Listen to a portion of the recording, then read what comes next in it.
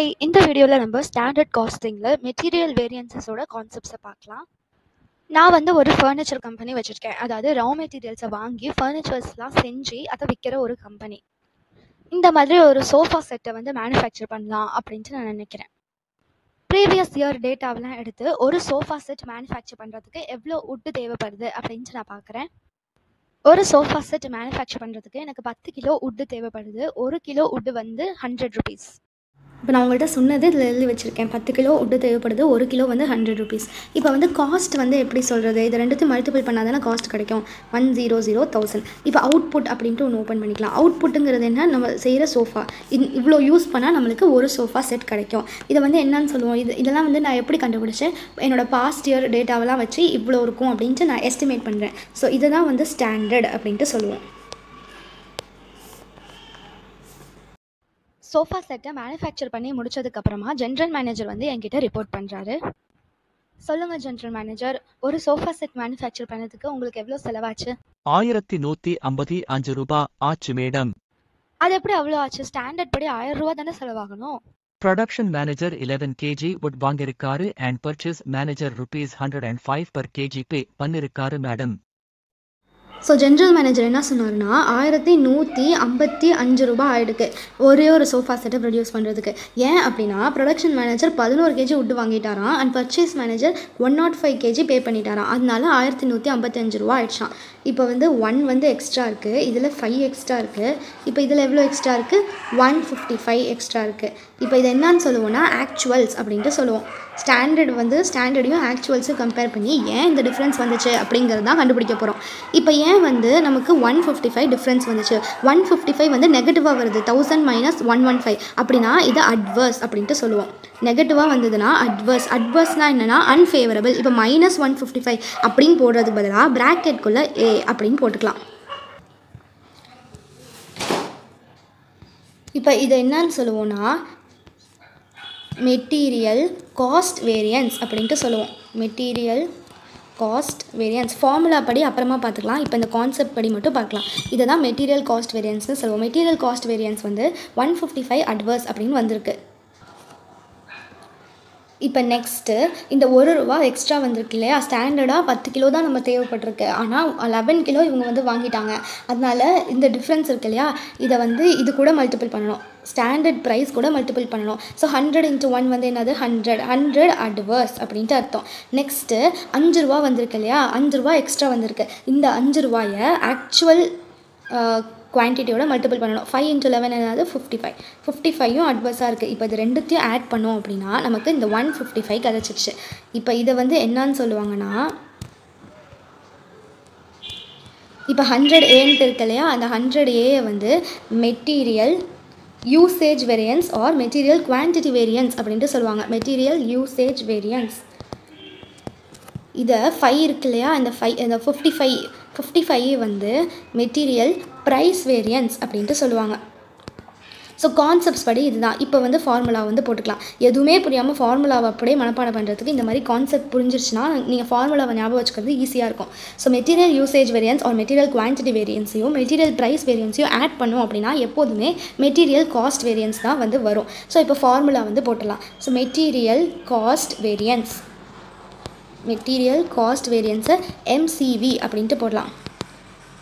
MCV material cost variance is equal to standard cost, STDனா standard cost minus actual cost. இப்போ வந்து நம்ம அப்ரிவேஷன்ஸாக எழுதலாமா, இவ்வளோ பெருசாக எழுதுறது கஷ்டமாக இருக்கும்ல.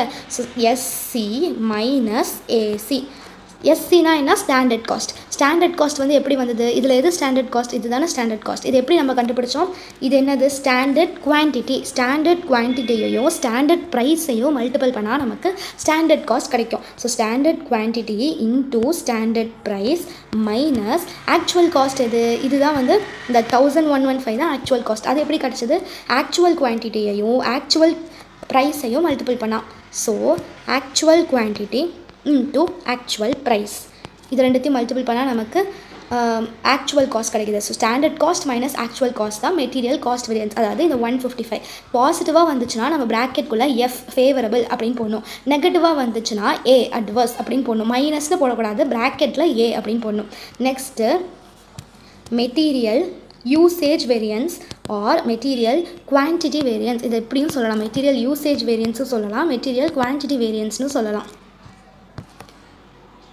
ஸோ இது எம்கியூவி ஆர் MUV அப்படின்ட்டு டினோட் பண்ணலாம். Is equal to standard quantity, எக்ஸ்கியூனா standard quantity minus actual quantity into standard price. Okay, இது ஏன் வந்து இப்படி போடணும், இங்கே வந்து நிறைய பேர் குழப்பம், இங்கே வந்து ஆக்சுவல் ப்ரைஸ் போடணுமா இல்லை ஸ்டாண்டர்ட் ப்ரைஸ் போடணுமா அப்படின்ட்டு.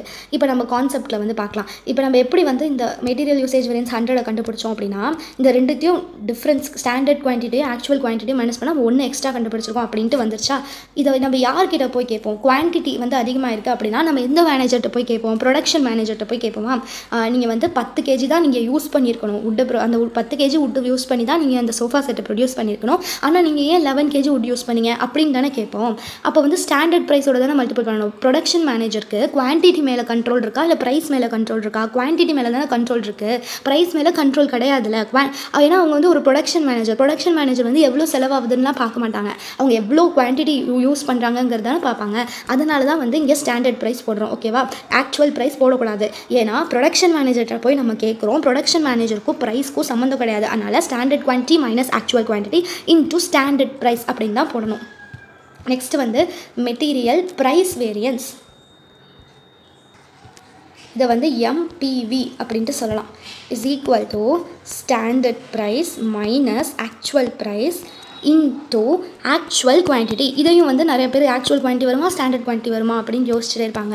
இப்போ standard price minus actual price okay தானே. நம்ம இங்கே போட்டோம்ல இந்த கான்செப்ட்டில் வந்து 5 ரூபி எக்ஸ்ட்ரா செலவாயிருக்குன்னு கண்டுபிடிச்சல. எப்படி கண்டுபிடிச்சோம், 100 - 105. So standard price minus actual price அப்படின்னு சொல்கிறோம். நம்ம ப்ரைஸ் ஏன் மாறி இருக்குது அப்படின்னு யார்கிட்ட போய் கேட்போம், பர்ச்சேஸ் மேனேஜர்கிட்ட போய் கேட்போம். நான் வந்து உங்கள்கிட்ட எத்தனை ரூபாய்க்கு, 100 ரூபாய்க்கு நான் வாங்க சொன்னேன், ஆனால் நீங்கள் 105 ரூபாய்க்கு வாங்கியிருக்கீங்க ஏன் அப்படின்னு தானே கேட்போம்.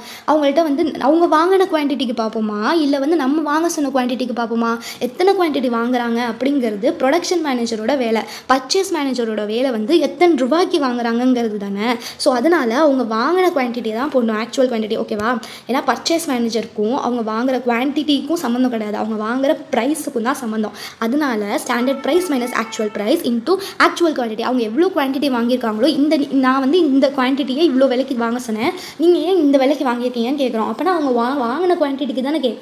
அதனால தான் ஆக்சுவல் குவான்டிட்டின்னு போடுறோம். Standard price minus actual price into actual quantity. இந்த 3 தான் வந்து மெயினான வேரியன்ஸ்.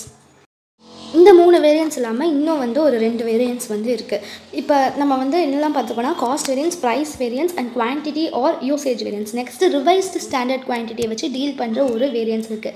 ரிவைஸ்டு ஸ்டாண்டர்ட் குவான்டிட்டி அப்படின்னா என்னென்னா, ஆக்சுவல் குவான்டிட்டி இன் standard mix. Actual quantity ஏக்யூனா actual quantity இன் ஸ்டாண்டர்ட் மிக்ஸ் அப்படிங்கிறது தான் ரிவைஸ்டு ஸ்டாண்டர்ட் குவான்டிட்டி. இது வந்து என்ன அப்படின்னு புரியலன்னா நீங்கள் சம்ஸ் பார்க்கும்போது பார்த்தா புரியும். ஓகேவா, இப்போ என்னென்னா இங்கே வந்து ஸ்டாண்டர்ட் குவான்டிட்டி இருக்குது அப்படின்னு வச்சுக்கலாம். இப்போ இந்த பக்கம் ஆக்சுவல் குவான்டிட்டி இருக்குது.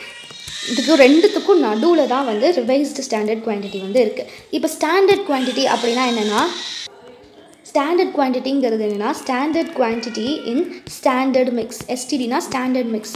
ஸ்டாண்டர்ட் குவான்டிட்டி இன் ஸ்டாண்டர்ட் மிக்ஸ் தான் ஸ்டாண்டர்ட் குவான்டிட்டி. ஆக்சுவல் குவான்டிட்டி வந்து ஆக்சுவல் குவான்டிட்டி இன் ஆக்சுவல் மிக்ஸு.